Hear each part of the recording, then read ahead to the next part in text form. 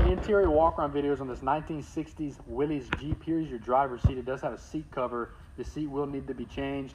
Coming down to the floorboard, you see it do have the rubber mats in there. It does have speaker holes. It does have your little speedometer there. It has that 3-speed shifter, as you can see there. A couple small temperature gauges. And I hop here to this back bench seat. This will need to be changed as well. This is beyond gone. I'm gonna walk around to your passenger seat here. This seat is in distress as well.